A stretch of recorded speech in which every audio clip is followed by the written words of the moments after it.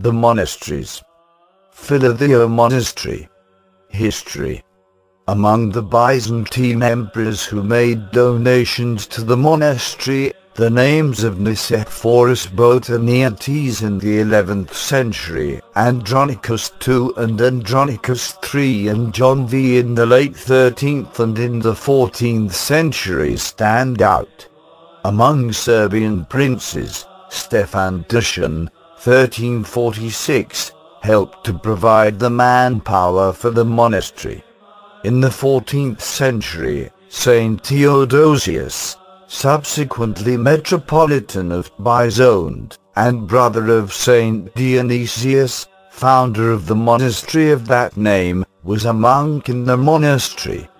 During the early years of Turkish rule, in the early 16th century, the abbot Dionysios, known as the Blessed Dionysios of Olympus, succeeded in turning it from an idiorhythmic into a kenobitic monastery. However, the reaction of Bulgarian-speaking monks was such that he was forced to leave the monastery. In about the mid-17th century, the Tsars of Russia gave permission to the monks to go there every 7 years on alms missions. The policy of support for the monasteries was also followed by the Greek princes of the Danubian provinces. Gregorios Icas was one of the monastery's best-known benefactors. In the 18th century, the missionary of modern Greece Saint Cosmas the Aetolian was a monk at Philotheou.